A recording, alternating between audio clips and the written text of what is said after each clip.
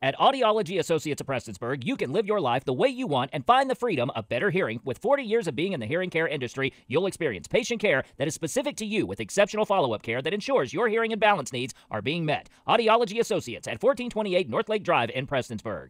Lieutenant Governor Jacqueline Coleman joined local leaders in Magoffin County today to announce more than $420,000 in funding for safer roads and infrastructure in Magoffin County. The funding will be used to resurface portions of Bull Creek Road, Hammond's Fork Road, and Meredith Branch Road, and purchase a skid steer loader for the county's solid waste department. In eastern Kentucky, many of our roads haven't been resurfaced in years, in decades. These roads here, they were paved in the 80s. So these folks have been living on these roads and they are continuing to deteriorate in disrepair. And as I said earlier, this makes their life a little easier.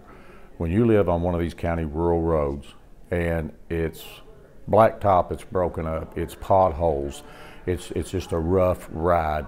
It's not safe for students on buses.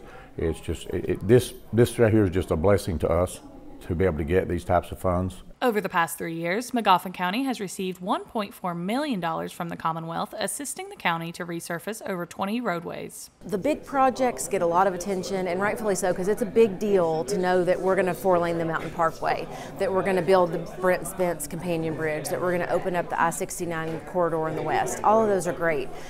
But when you think about the rural roads that our families drive on, that our buses travel, you know, those are the roads that folks are on every single day in their community. They're not passing through. You know, it's not like a semi that drives through to go somewhere else. This is where you live.